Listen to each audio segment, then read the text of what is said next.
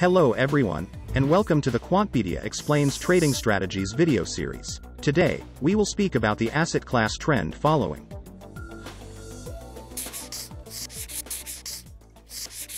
Hello everyone, thank you for watching this video. My name is Radovan Vojtko and I'm CEO of Quantpedia.com.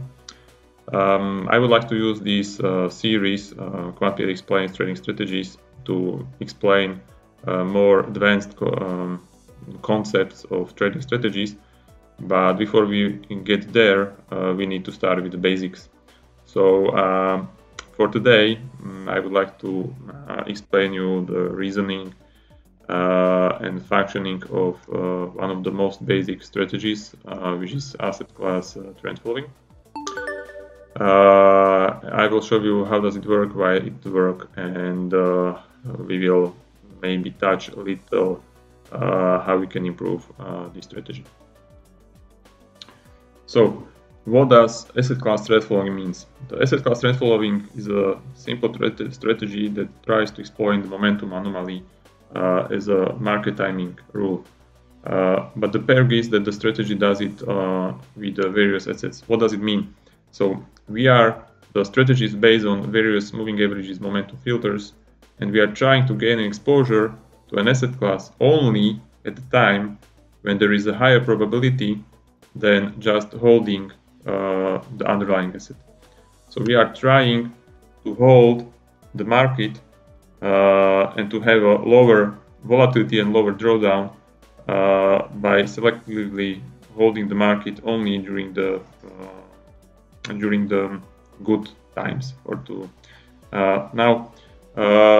The asset class trend following means that we are not doing it just on one asset class, but we are doing it on multiple asset classes simultaneously. So we are receiving the profit also from the diversification. So we diversify between multiple assets. There are a lot of papers that are working with these asset class trend following strategies. They are sometimes called global tactical asset allocation strategies. I would like to show you probably the most or the well-known paper from Faber, which is called the quantitative approach to tactical asset allocation. This paper is freely available on SSRN, and I can open it. I will open it for you, and I will show you a few charts, and I will explain how does the strategy work out. So the Faber is stating that the best, or it's a good way for a strategy if we are diversified between multiple assets.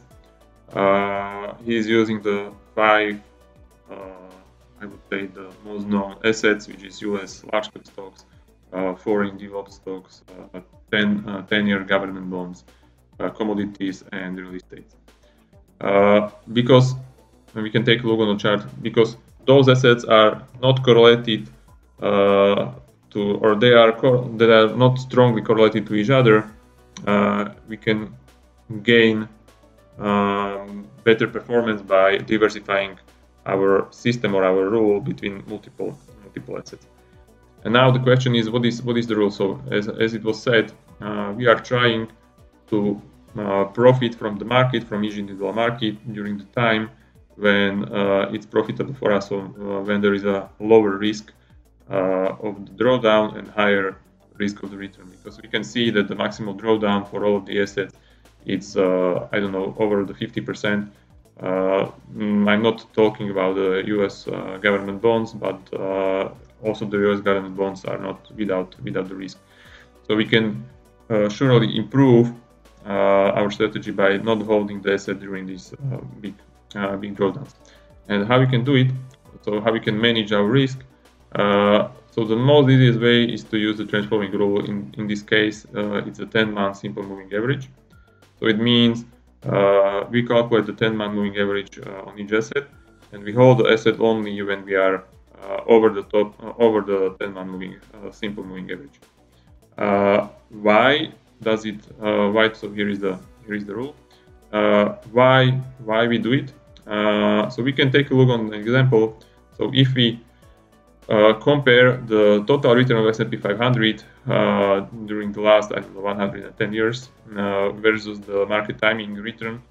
So that's the return from the strategy that's holding the S&P 500 only when we are in an uptrend.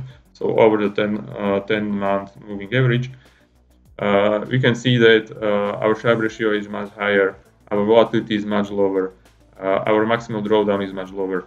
So and the percentage of the positive months is significantly higher. So we have like we are trying to avoid the negative months on the S&P 500, and we can use this model not just on S&P 500 but on all of the 5 asset classes and diversify among them. So that's like the easiest one of the or the basic asset class trend following strategy. So diversification plus trend protection. Now the question is why the timing or why the moving average works. The reason for that is mainly the volatility clustering. What does the volatility clustering mean? So the risk in most of the markets is not distributed randomly. So it means when there is a period of high risk, there is a higher probability. So when we have a high risk month, there is a high probability that the next month will be also the higher risk and not the lower risk. So it means when there is a stress on the market, usually the next month is also stressful.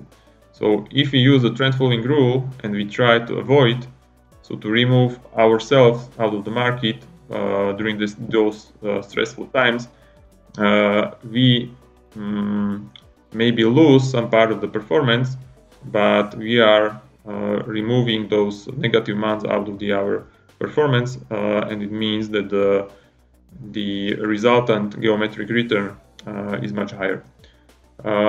That's basically what is also mentioned in Mayber's paper. So the volatility clustering is one of the reasons why the strategy is working. We can so here is a table. Let me get to the table. Here we can see that this volatility clustering effect is present in all of the asset classes.